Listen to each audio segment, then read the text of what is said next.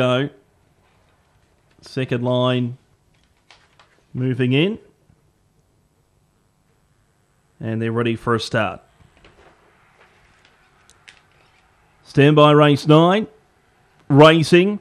Dynayami began well off the inside. Dyna Nancy was away well and pushing forward was no excuse as they leave the straight. Cisco Ride followed the rail through, just headed off by Dyna Terror.